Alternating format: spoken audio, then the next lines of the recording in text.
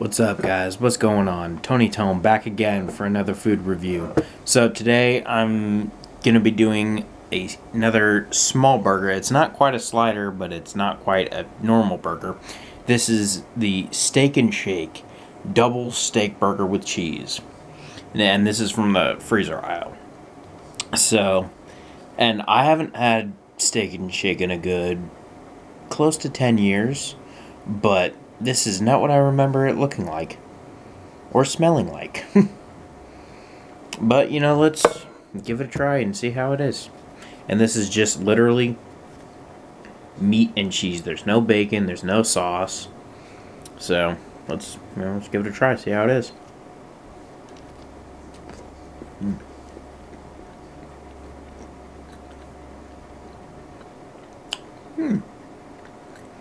Interesting.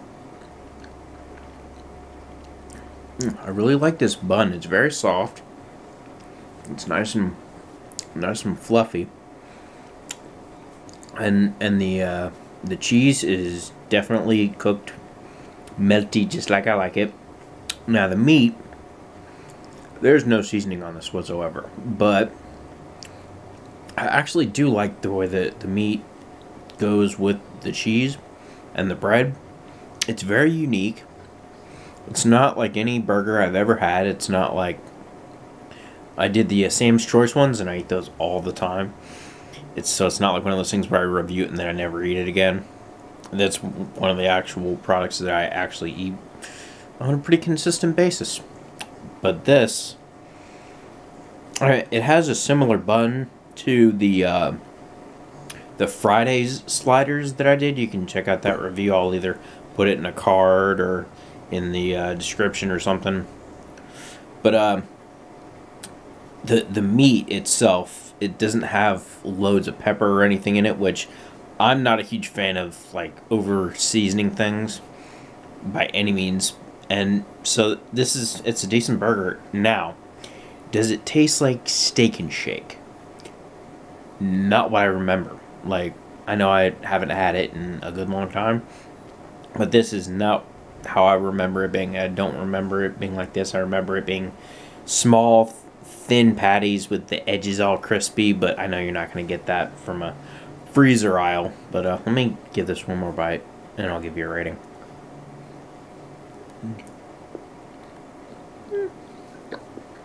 Okay. I think I got it. So for the Steak and Shake double steak burger with cheese, I'm gonna I'll give it 2 ratings, okay? To be fair, I'll give it 2 ratings. On flavor and taste, I'll give it a 3.5.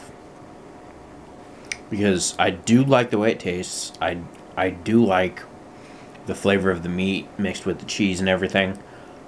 But as a Steak and Shake product, I'm going to have to give it like a 1.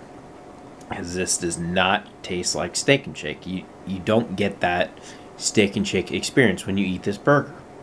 I mean, you don't get the crispy edges and the real thin patties. These are like McDonald's size patties. And Steak and Shake is thinner. And the edges get crispy, and it's like you press it down on the grill.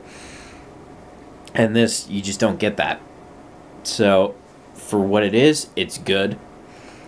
But, to me, it just does not live up to the Steak and Shake name. Yeah, I'm sorry, it's just my opinion. It's good. I definitely recommend going out and giving it a try.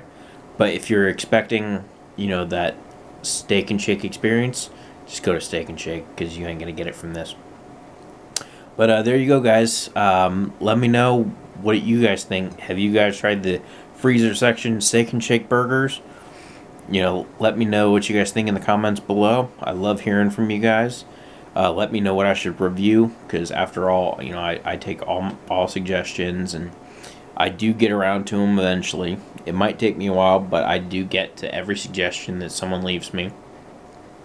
And I will see you guys in the next review. Peace.